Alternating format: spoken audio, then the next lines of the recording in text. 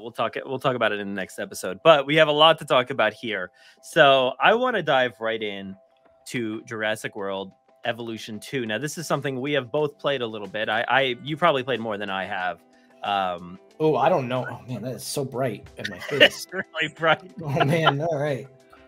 There we go. There you go. I guess I'm not looking at that website.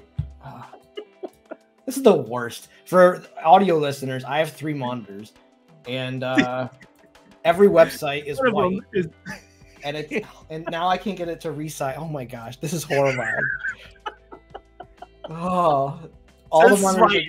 Major celebrations on 300 episodes, you know? Yeah. All right. So Evolution. I don't know. I did beat the campaign, but I don't know if that's really something that like it didn't take all that long. There's like 5 levels.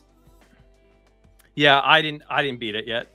Okay, no, that's fair. I mean, yeah, and I think it's problematic, and we should talk about that. Yeah, so I've played it maybe a total of 3 times, I think, maybe totaling in like 4 to 5 hours so far, and I still have 1 more to beat. Okay. I played the last level and of the campaign, and then I played for like an hour and 45 minutes or so, and then I had to completely reset it, so I gave up, and I haven't gone back since. Yep. Because it's frustrating. It's got to be one of the most frustrating gaming experiences I've ever dealt with, unfortunately. I don't like to say that, but I play a ton of games constantly. Every day I'm playing something since I was a child. So, you know, it's not like this is like a new experience for me. So I consistently game, and this one, for some reason, is incredibly frustrating all around so far. Yeah. I'm not going to say we didn't have the frustrations with Evolution 1. There was definitely a lot of like us talking and bantering back and forth. Like, yeah, I had to like restart this level, or I had to restart but the thing is you kind of figure out when you make a mistake, and then you backtrack with a save file, and then you go forward. I found with this one, I was having bad things happen that were like going to ruin my level.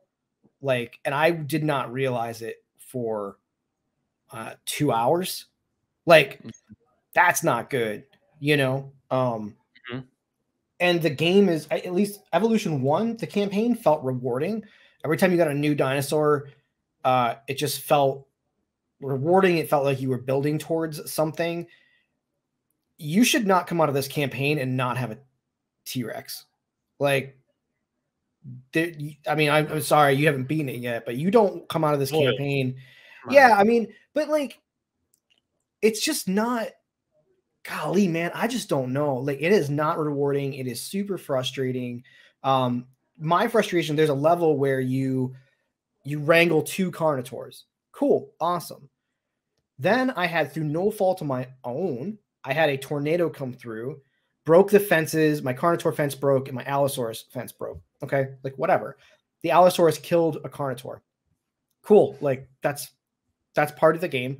All right, that's not out of the ordinary for Evolution, right? For a tornado to come and dinosaurs eat one another, right? But like the final mission of that level, which is like way later, was like make sure all your dinosaurs are happy for like 5 minutes.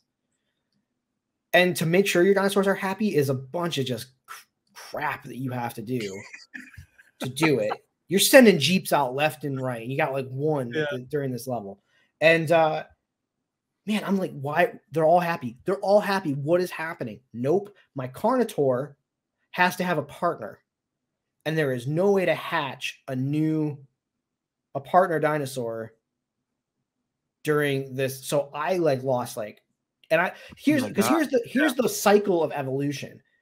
You mess up. You don't realize for an hour that you messed up. Then you spend an hour going, maybe I can fix it. Yep. Maybe I can maybe I can play the game. Maybe the game didn't screw me royally. But no, and after like 3 hours, you give up and you restart the level and you're just mad at the game.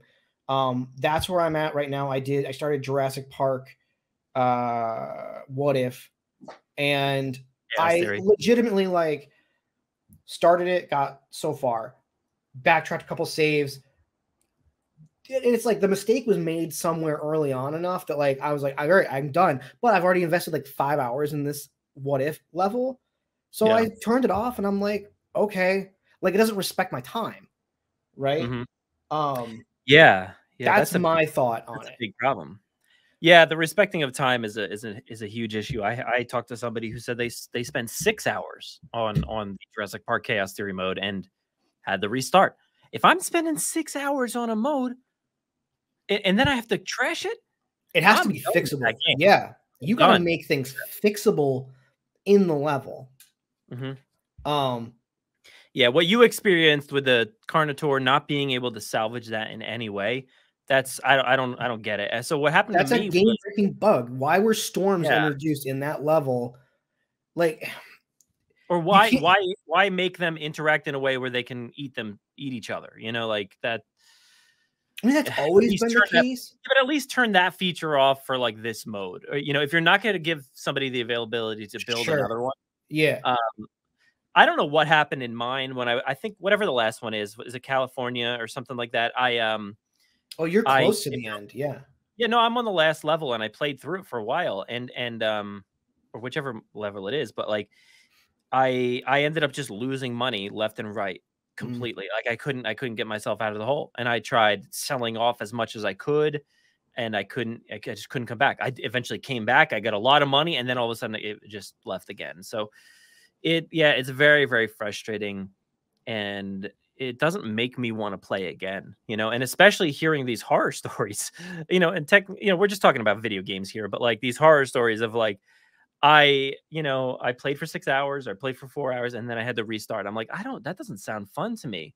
And having things happen left and right. We talked about this before the game came out, but I kind of just want to have a nice, fulfilling, relaxing experience more so playing this game. But you have to suffer for 100 hours. You probably have to suffer for 50 hours before you can have the relaxing, build your own like park, right? I don't. And I get it. That's what I want to do. I know. And the last game was like this. So, and I love the last game. Maybe it's sophomore slump. Maybe it's just like, I feel like I could go boot up the old game and have that relaxing, build my own Jurassic Park. Maybe. You know, because I unlocked everything in that game. I'm going to go back to this. It's just like the perfect time is going to be the holiday, and I'm not carting my PS5 around for the holiday. That thing's a monster. I have this other thought about this game, and I'm like, how do you create a dinosaur game that's not for kids? Like, no kid is going to sit through this to build a dinosaur park. I don't know. I just have other thoughts. Like, they introduced this scientist mechanic, which is awful. It is awful. It is in your way the entire time. I don't know where these scores, like they did the whole splash page of like all the love it's getting. I'm like, did these people play this game? There's no way these people played this game. This game gets in your way of playing with dinosaurs every step of the way. And I just was frustrated the whole freaking time. I know. I haven't had a moment to actually like have a good time with the dinosaurs at all. And that's really what you want from this game. I'm too busy in a menu trying to figure out why I can't be in this menu when the scientists are doing things, because it pauses. And I'm like, why does it pause the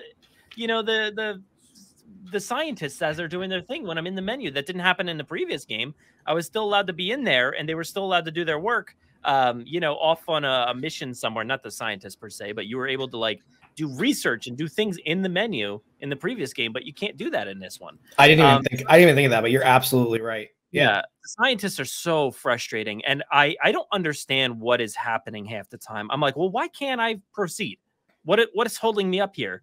Is it this thing? Is that it takes me so long? And I think what this game does poorly is it relies on your memory of playing the first game. It's like you need to have played the first game in order to understand how to even begin to play this game. Because I'm sitting there and I'm like, well, I don't remember what I'm supposed to do here. It doesn't describe what's on the left of your screen at all, like what you're supposed to be doing. It doesn't. I'm like, okay. And then I found myself, if you go watch my gameplays, I'm like just sitting there like, now what? What am I supposed to do? Like, I literally have no idea. Even though there's a little description down here, I'm like, well, first off, I don't understand what that's trying to tell me to do. And then it's just a big mess. And those scientists really wreak havoc on your fun of the thing. And yeah, it's just not fun overall. And you mentioned the kids, and kids aren't gonna want to play this game. I mean, I was playing with my younger son, and he was having fun watching me play, but like he can't read, and there's so much reading in this game. Like words constantly on the screen, and it's just like too much for kids.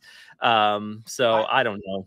I don't know what to expect. I'm gonna go through it. I'm gonna beat it. We're gonna get into like this game actually selling less stellar than Frontier thought. Yeah, the scientist for me is by far the biggest downfall of this game. Even outside of starting over again, because in the last game there was a lot of starting levels. I feel like, again, like I said, I learned earlier when to start over, but it's like not only do you have to deal with the scientist mechanic, but your scientists, like all your dinosaurs, they have stats. So you have to they get disgruntled if you work them too hard. They need to rest, which is it's not like they take it. It's like it costs you hundreds of thousands of dollars to send them on a rest. And it's like, why is this part of my dinosaur building game? Like, yeah. I don't know where in the fandom, I guess really niche fans love the science. They love Woo. I don't love Woo. I don't really care about Woo as a really anything. I mean, sure, he's kind of this great protagonist in this new series, but I don't know. I just want to play a dinosaur game, not scientist management game. Yeah. Yep. I'll get back to it, but I got to have 6 hours of time. I don't have 6 hours at a time anymore to play. Yeah. This game. It's too bad. Because all right, let's talk about some positives though. Do you have any positives of this game? Any positives? It's beautiful. It's stunning. It looks fantastic. I had a moment where I think the last level or I don't know, somewhere around there, where I was driving the truck and I had to go out and take pictures of dinosaurs. Mm-hmm. And you're driving through this amazingly huge landscape, like massive. I'm like, wow, this is insane. Like, this is so big and beautiful. And I'm going out there, I'm taking pictures. I'm like, oh, wow, this is the game I wanted to play. This is like what I wanted to do. And then went downhill from there after that. But that was so good. And I found that to be so beautiful and refreshing and just a nice change of pace to be able to go out there and just take pictures. It was awesome. All those cinematics are not cinematics. They're like a 2.5D 3D render, but you move the camera through a still of a 3D render kind of thing. Yeah. It's gorgeous. And all the care and effort they put into that, it's absolutely amazing. And you can tell that the game itself, the things that we're complaining about, this is not Jurassic World Evolution 1.5 like I was originally saying I thought it was going to be. There's obviously something drastically, majorly different under the hood of this game. And it's just too bad that it's going unappreciated in our circles. Again, I don't know where these 8.5s and 9s and 9.5s are coming from. I'm not sure. But I don't think it's that at all. I don't know. Am I burned out? Maybe I'm burned out on Jurassic. I don't know.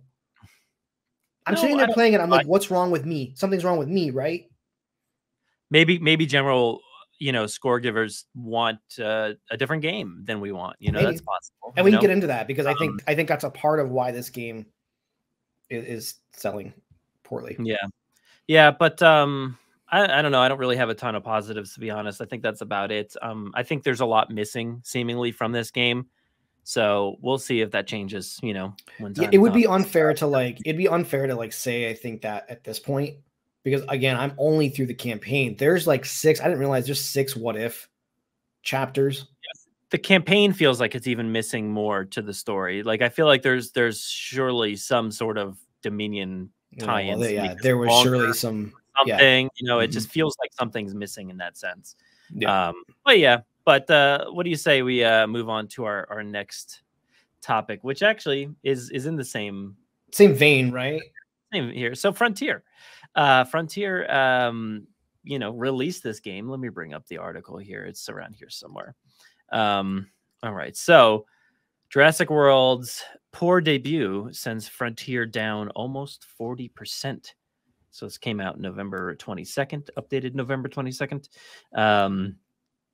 So the sales were, the PC sales right here, it says PC sales, were lower than expected, leading investors to bail on the stock. So not good. Not good. Not good. 40%. Biggest one-day loss. Yikes. And you had mentioned, let's see here. You had mentioned something about, competition and stuff like that, right? That maybe competition played a role in I think that's what they had mentioned in the article or something. Yeah, they mention it. And oh yeah, it says here it suffered from competition from highly anticipated games launched at similar times. I think that's a half truth. I kind of went into this article thinking like, no, that's a lie. There was nothing that came out, but that's not true. There was a lot that came out that's not in the ecosystem I'm enjoying. I'm a PlayStation guy. Sure. We've been dead since like Ratchet and Clank kind of a few months ago. And that's if you got a PS5. That's if you have a PS5. Yeah. So I looked up what games came out recently in the last month. Admittedly, I think Jurassic World falls low on the gaming popular culture list. So the games that came out recently, Animal Crossing, we discussed that. Probably not. Animal Crossing is a whole different platform. It's a whole different thing, but it's also just like a DLC. So it's, it's huge though. And huge. Yes, but I feel like that game is limited in terms of like what you can do per day. Kind of. All right. I don't know, but there we play it, right? So all right. So then on Steam, did you play the DLC? No, because again, I can't sit and play that DLC knowing I've got Jurassic World Evolution. Like I got the PS5 version, man, in Canada. I spent like $90 on this thing. Oh yeah. So I can't do Animal Crossing. Yeah, you can't. You gotta play play this stupid game. So all right. So the big one on PC was Farming Simulator. That's a cross-platform game. Farming Simulator is actually huge, and it's another simulation game. I can see that being a hit. Farming Simulator is massive. And then I wouldn't have thought of it either. But when I first heard about it, they talked about it, and like the numbers on Farming Simulator, it's so many thousands of copies every year that they annualize it. There's a new version of Farming Simulator every single year. And it just happened to be this month that it dropped. I think the two big ones for the consoles, Halo multiplayer and Forza over on Xbox. Jurassic World has historically been an Xbox. The last two games have been like an Xbox partnership where all their badging says, it's got the Xbox emblem that flies in front, and then it talks about Jurassic World. It's not an Xbox game, but they want you to associate Jurassic World with Xbox, right? That's the game of that partnership. I think that's problematic.